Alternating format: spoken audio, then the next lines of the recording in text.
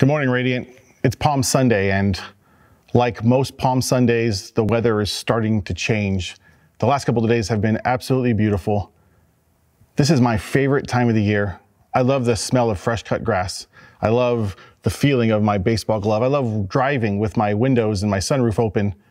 But this year it's a little different. It's not quite the same.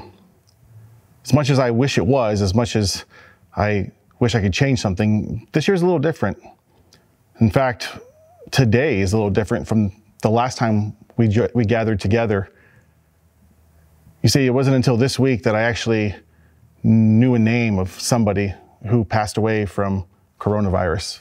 It wasn't until this past week that I sent condolences to a widow in Illinois for the passing of her husband, a friend and a fellow minister. It wasn't until this week that I attended a funeral in New York via Facebook Live for somebody else who passed of the same thing. It wasn't until this week that I realized that perhaps I have a fear that's different than my initial fears. When we started this series, I talked about the fear of being ill, the fear of the economy taking a downturn. And here we are, having gone through the last 2 weeks, I feel like, boy, I'm doing a better job of turning my fears to the Lord so I could walk in His fearlessness. But I've discovered a new fear. It's the fear of emerging on the other side of this crisis, or the other side of this pandemic, to a world that's different than the world that I knew going in. It's the fear of saying goodbye to friends and family. Not even friends and family, just friends of friends. People who may not be here when this all plays out. It's a different world. And whether or not you know someone who may pass away, whether there's a close relationship or not, the reality is we're going to come on the other side of this thing to a very different world. My children, my youngest two, when they go back to school in the fall, the youngest two will go to school on a campus without a sibling for the first time in their life. Some of you will go home from working from home back to your office into a very different work environment because the world has changed. Even if nobody else were to pass away, even if God miraculously stopped the process of coronavirus spreading, the world has already changed. There will be changed relationships. There will be changed homes. There will be changed cities as a result of what we are currently walking through. So the question is, how do we walk through this change? How do we face a world that's changing and has already changed? Today, what I'd like to do is take a look, as we look for a way forward, at the triumphal entry. I mean, it is Palm Sunday, but not just the triumphal entry. I think in a very real way, there's a parallel passage. Jesus last week, leading up to his arrest, his crucifixion, starts with a triumphal entry. And then right before his arrest, we have him praying in Gethsemane. And I think these two passages, there's a prayer there that almost works as bookends to this week. Bookends that will show us an example of what he did when his world was changing. And not only will we see his example, we'll see his provision for us as a result. So if you have your Bibles, would you turn with me to John chapter 12? Now, unlike most Palm Sunday messages, we're not going to read the triumphal entry account. That's something that many of us are well versed with, and I promise we'll probably read it next year at this time. But what I'd like to do is take a look at what happens just after the triumphal entry. Jesus walks in the crowd, or he rides in on the donkey. The crowd is excited, they're cheering, they're rejoicing. The disciples are not quite sure they understand what's going on. The Pharisees are angry, and the Greeks who had come to Jerusalem, they were intrigued and wanted to meet with Jesus. They talk to the disciples tell Jesus that they're interested in meeting with him, and Jesus' response is this. Read with me, John chapter 12, starting in verse 23. Jesus replied, "The time has come for the Son of Man to enter into his glory. The truth is, a kernel of wheat must be planted in the soil. Unless it dies, it will be alone, a single seed. But its death will produce many new kernels, a plentiful harvest of new lives. Those who love their life in this world will lose it.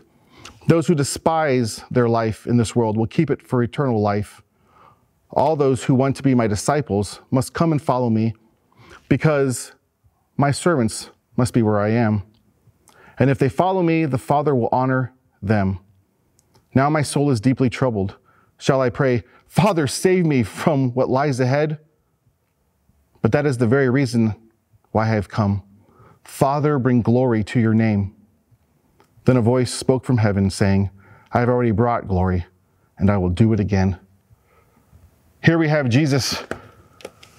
His first thing he says after the triumphal entry is that his time has come. Now that's a huge phrase in the book of John.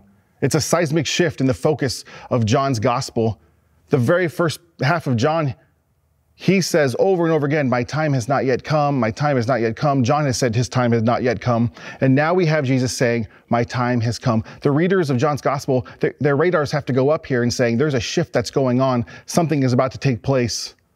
And as we know, Jesus is talking about his death. He's talking about the things that would happen in that week. But it's the very next verse where he unpacks it for his audience in that moment, where he talks specifically about his death, a seed that is planted and dies and produces fruit. Jesus is saying, my time has come. He knows what he's going to. And I guess the good news for you and me is, as Jesus' world is changing, just like our world is changing, it seems like he's not totally thrilled about it. I mean, verse 27, he prays a very honest prayer. He says, my soul is troubled. The Greek word for soul is psyche, which many of you could probably have guessed, but it's the word for trouble. That's terrazo, which is a deep sense of shock or trauma. Remember, it's kind of parallel, I said, this account and this prayer to what happens in the Garden of Gethsemane. When he says, my soul is crushed in agony to the point of death. There is the same honest prayer of naming what his situation is. His world is changing and not exactly thrilled about it. That's good news for us because we find ourselves probably in the very same place. But he continues with his prayer. Father, save me from this hour. Very similar in Gethsemane, he goes, Lord, if this cup can be taken from me, would you take it? It's a very similar thing. It's God, I'm leaning into my relationship in prayer. I'm wrestling with where my soul is right now. I'm wrestling with the troubled heart that I have, but I'm leaning into you, Father, into my relationship with the Father. I'm taking it to you. I am wrestling, but I'm doing it in the context of prayer. There's an example that Jesus sets of leaning into relationship and going to prayer. And he continues to pray. With a recognition of his mission and his purpose, he finds a place of surrender. But this is my purpose. I've come for this hour. Similar in Gethsemane, he goes, but not my will, but thy will be done. See, Jesus surrenders because he knows his purpose. And what's his purpose? His purpose is to glorify God. Which leads us to the very last phrase that he says that we just read. Father, be glorified. Father, let your name be glorified. Jesus understood that his purpose was to glorify God. And here's the thing. The Father responds in an audible voice, which is very rare in the gospel. As you know, we often think of Jesus' baptism, but here we have it right after the triumphal entry. What does the Father say? I have already been glorified, and I will be glorified again. Pointing back to, I've been glorified in Jesus' life and his ministry up to this point, and what's about to take place, the cross and the resurrection, the provision for the salvation of mankind brings God glory. It's going to happen. This is what's setting up in the next few chapters of John. So Jesus' example is to be honest about his situation, his circumstance. We talked about that last week, being very honest. The world is changing. And then go to prayer, lean into that relationship with the Father. And then find a place of surrender because he understands his purpose. His purpose is to glorify God. He understands who he is and what he's meant to be and to do. And through that, he finds surrender. Not my will, but thy will be done. Both after the triumphal entry and again in Gethsemane. Now, I'm tempted to stop this message now and make application for you and for me today in the midst of COVID-19 to do these four things. But I know if you're like me, you're probably saying, wait a minute, Jerome, this is the Son of God. This is the Logos. taking upon flesh, walking amongst his creation. He is dying for the sins of mankind. There is an audible voice. How can we even compare to that? How can you say he's an example for us to follow? Well, I think it's very clear from this text. Jesus says, my disciples must be where I am. They must follow my lead. But I understand what you're saying. We're not quite in the same boat. Yes, our world is changing. Yes, we don't know what the future holds. We're not sure how we feel about it. We do want to pray, God, if this cup can be taken away. But can we really follow Jesus' example? And for that, I'm going to give you two answers. Yes and no.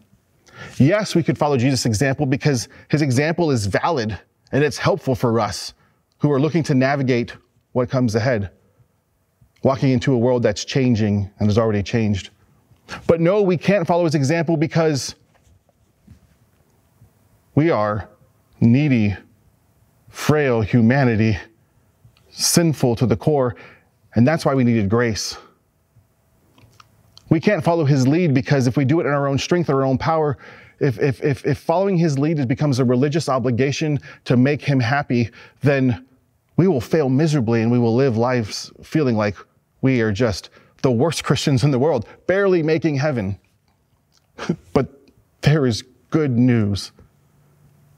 It's not about us following his lead to hit God's check marks and to get on his good side. It's about his following his lead, but he doesn't leave us alone to follow his lead. He provides help for us. See, if you look in John chapter 13 through 17, between these two stories we've looked at, the Garden of Gethsemane, the triumphal entry, if we look at what takes place in that, we see Jesus in the upper room with his disciples, preparing them for his departure. He's preparing his disciples. Sandwiched between these two stories is what we call the upper room discourse. And it's in the upper room that Jesus tells them, I'm going to leave you. And the response of the disciples are like, wait a minute, you can't leave us. Where are you going to go? See, just like Jesus' world is changed and is changing, so is the disciples' world. They are changing. It is changing and will change even further. But Jesus in that moment prepares them, his disciples, both then and now, for navigating to a world that is changing. Now, chapters 13 through 17, it would take weeks of messages to really unpack this for what it's worth. So I'd like to do two things. I want to give you some highlights that will help bring this together in this message, but I want to challenge you this week as we prepare our hearts for Easter, for Good Friday, to read through these chapters, to mine these truths of God's help for us to follow his lead as we face a world that's changing. So Jesus, in the very end of chapter 13, he tells his disciples he's leaving. Peter objects. He's like, wait a minute, where are you going? And how come we can't come with you? And then it switches to chapter 14. The same conversation continues on. And Jesus recognizes his disciples, well, they're nervous about this impending change. And Jesus says this, don't let your hearts be troubled. Believe in God and also in me. He recognizes that their hearts are troubled, much like our hearts are troubled. Then Thomas says, well, wait a minute. How can we go where you're going? We don't even know the way. Jesus' response is, I am the way, the truth, and the life. Now, I know you memorize that. If you grew up in church, you memorize that as a child. It's like one of the most basic verses of the Bible. It explains how salvation works, soteriology. It's one of those great verses of Scripture. But Jesus is not giving a theology lesson to his disciples in this moment. He's not giving soteriological, truths and nuggets to he's giving them help for today. He's saying, in light of me being gone, I am the way. So while it is a true statement that he is the way to the Father, he's also saying, lean into me, lean into relationship with me. When you don't know what to do, I am the way. When you don't know the way to go, I am the way. Just like Jesus leaned into the relationship with his Father, we lean into our relationship with him. Instead of giving his disciples a recipe for navigating, he's giving them a relationship with himself. How do we navigate a world that has changed and is changing? We lean into him, into relationship, not just recipe. Do this, don't do that. No. He's saying, I'm giving you me to move forward. But which sounds kind of crazy because he just said, I'm leaving you. But if we keep reading through this farewell discourse, we're going to see in the very next chapter, chapter 14, He promises them the Holy Spirit. He says in John chapter 14 that the Helper, the Holy Spirit, whom the Father will send in my name, will teach you. He'll teach you all things and bring to mind all that I have said. See, God has not just adopted us as his children, he has given us his Spirit to navigate a world that's changing. For his disciples who had to continue on without Jesus' presence there that they've had and they've enjoyed for 3 years of his ministry, they go and they're the church. When Jesus dies, is resurrected and ascends to the Father. And then you move on to chapter 15, talking about leaning into that relationship as the roadmap to navigating into a changed world. Chapter 15 is one of my favorite verses in Scripture. And if you sat in one of our devotionals as a staff, you would know that it's one of my go-tos. It's the vine and the branches. Jesus says, I am the vine, you are the branches. The picture there is that of a relationship. He goes, abide in me. Just like he abides in the Father, abide in my love, live with me, commune with me, that your life is lived in relationship with me. And Jesus just said, I'm leaving you, but yet I want you to have relationship with me. I want you to abide, dwell with me throughout your life. The picture of the vine and the branches is such a great illustration because really, he is the vine. It's the vine that produces life through the branch. It's the vine that brings strength to the branch. It's the vine that provides protection for the branch. It's the life of the vine flowing through the branch, and the branch produces fruit. When we allow his life to flow through us, the branch, we produce fruit. And what does Jesus say in the same chapter? And when you produce fruit, you will bring glory to the Father. Just as Jesus knew his purpose, our purpose is to bring glory to the Father as we allow him to produce fruit. It is the vine that's at work in a willing vessel that is the branch. It's Jesus who does the work, who produces the fruit in our life as we live and abide in him, as we navigate the way forward. And we don't know the way. Jesus says, I am the way, my Spirit, my life flowing through you. So yeah, Jesus sets the example. But not only does he set the example, he provides us the help to do what it is that he did. In fact, he's the one who does it in us and through us. This is what Paul was saying in Galatians when he says, I'm crucified with Christ. It's not I who live, but it's Christ who lives in me. Let the life of Christ flow through you. So today, as we close this message, let me just say that the things I would like for you to do is the things that Jesus did. Be honest about where you're at, your situation, facing a world of unknown that may look different on the other side of this crisis than it did as we started it. Go to God in prayer. Find a place of surrender and know your purpose. But those things seem to take care of themselves when we let the life of Christ flow through us. We will do those things, not as a checklist, but as we abide with him, as we find ourselves leaning into our relationship with him, as we let his Spirit guide and direct our life. I want to close this message with the same thing that Jesus closed his time with the disciples. See, in verse 17, he closes out this farewell discourse by praying this great prayer over his followers, both then and now. But he says this to close. Before he prays this prayer in chapter 17, he says this to his disciples. The last thing we read him saying to his disciples before he's arrested. John chapter 16, verse 33. I have told you this so that you may have peace in me.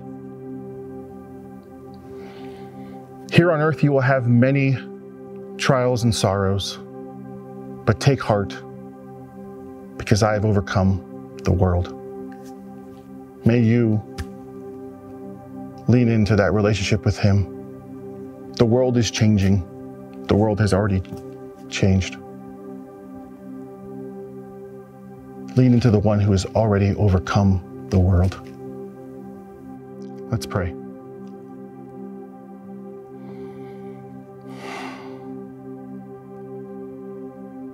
Father, as we consider what the next days and weeks may hold.